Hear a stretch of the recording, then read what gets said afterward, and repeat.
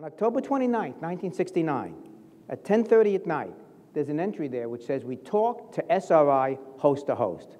Essentially, that is a record of the first message ever on the internet. It connected UCLA through its switch, through the high-speed line, to the switch at SRI, to the host at SRI. So the question is, what was that first message? Was it really something good like what God hath wrought, basically from Samuel Morse, more than a century ago? Watson, come here, I need you, the first telephone message. Or more recently, one giant leap for mankind, Neil Armstrong, so he stepped on the moon.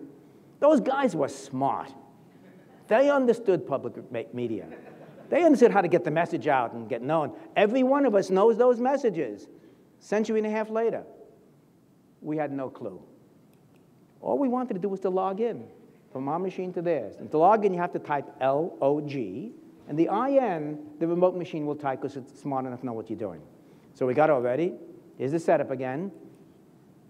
We had essentially Charlie Klein down at my machine typing in, and Bill Duval up at the SRI machine, and we had a telephone connection just in case. So we started, we had to type LOG.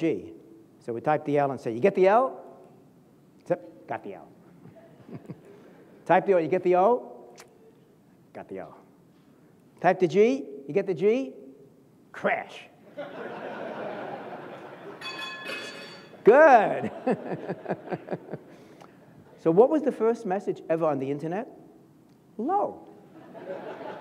As in, lo and behold. We couldn't have asked for a more succinct, prophetic message than that, by accident.